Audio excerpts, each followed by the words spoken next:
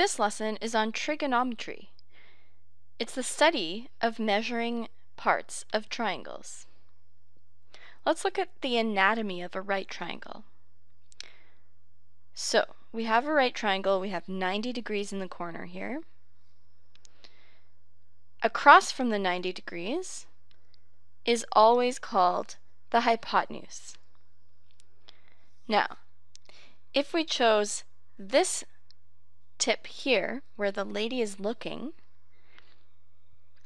and we chose that to be our angle of reference,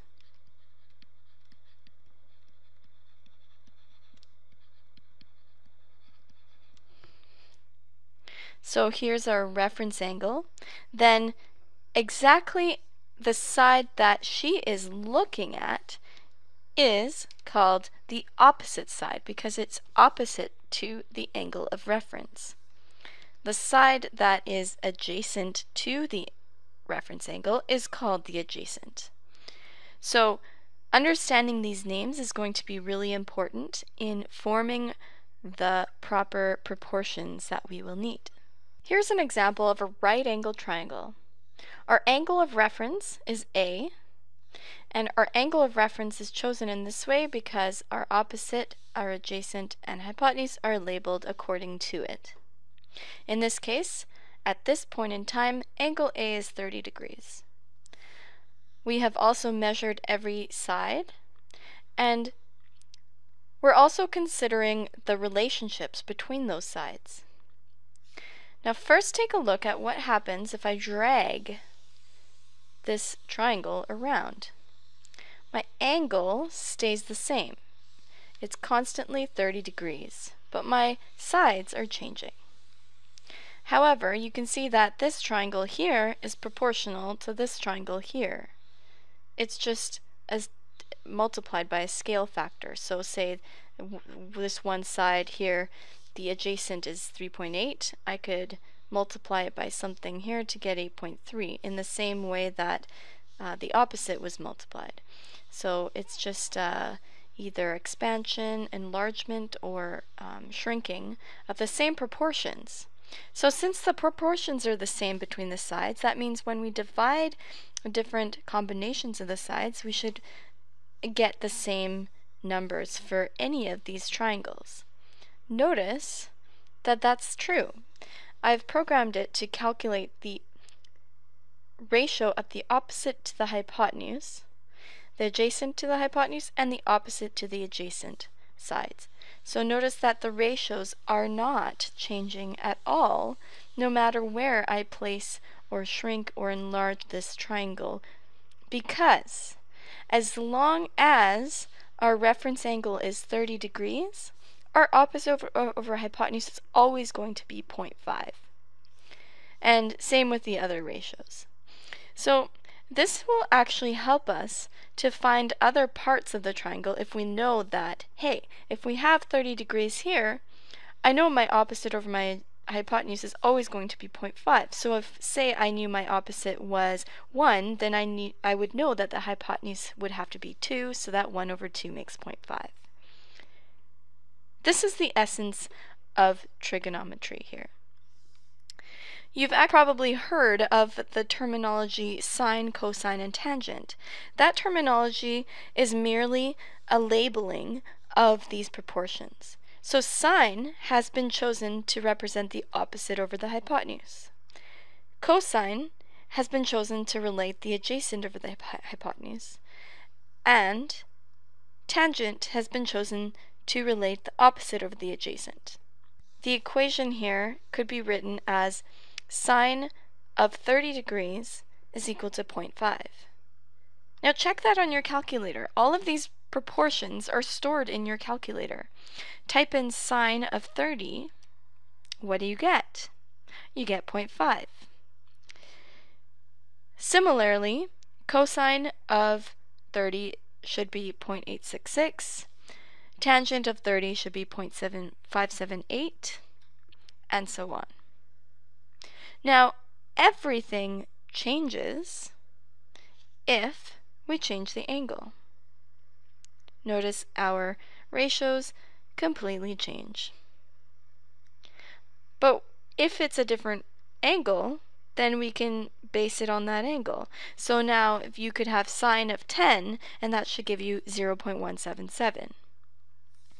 So this is how trig is going to work. We're going to be looking at these ratios and comparing them to what kind of triangle we have. Maybe we have a smaller version of the triangle or a bigger version of the triangle, but the sides are lying in the same proportions. One way of remembering these ratios is Sohcahtoa. So this helps you remember that sine is opposite over hypotenuse, cosine is adjacent over hypotenuse, and tangent is the opposite over the adjacent. Here's a problem. We want to find the length across the lake. We have a lake. We can't walk across the lake, but we can walk in a 90-degree triangle to make the length of the lake one of the sides of our triangle. So in this case, the length of the lake is our hypotenuse. And we don't know it, so it's called x. And say we measured this angle here to be 30 degrees. And the opposite side of 30 degrees we measured to be 6 kilometers. So, can we find the length of the lake?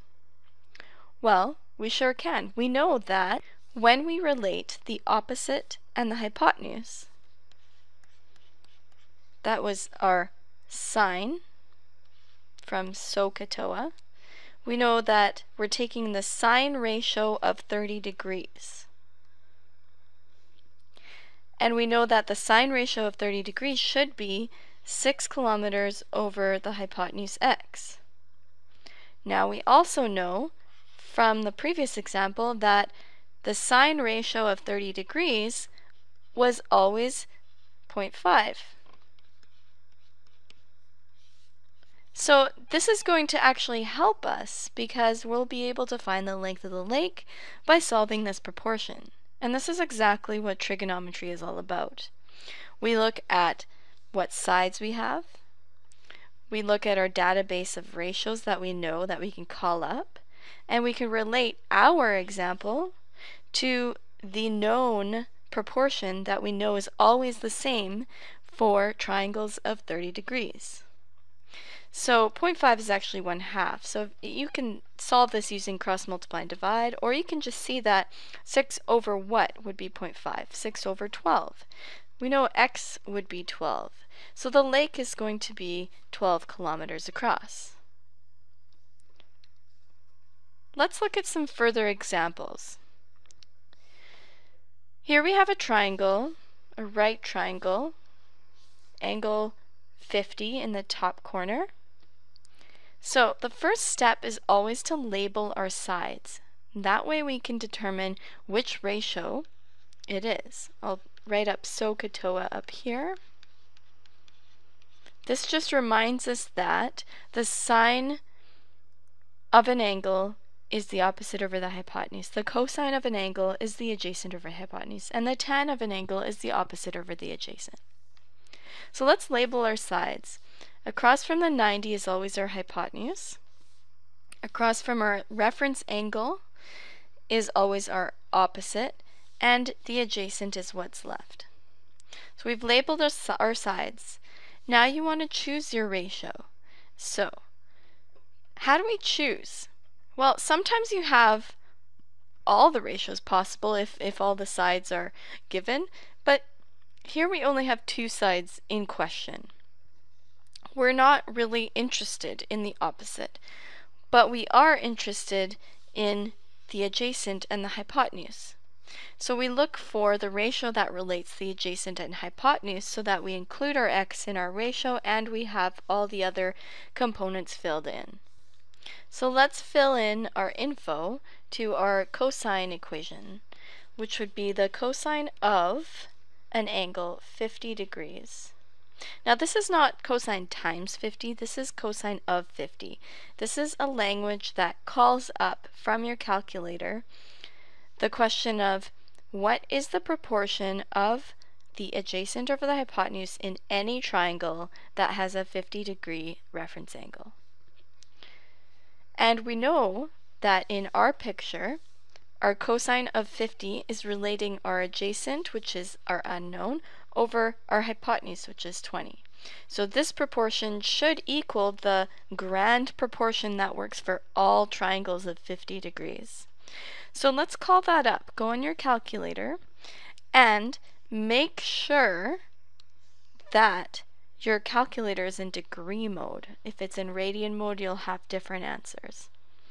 So type in cosine of 50 and you get 0.643. I'm going to round that.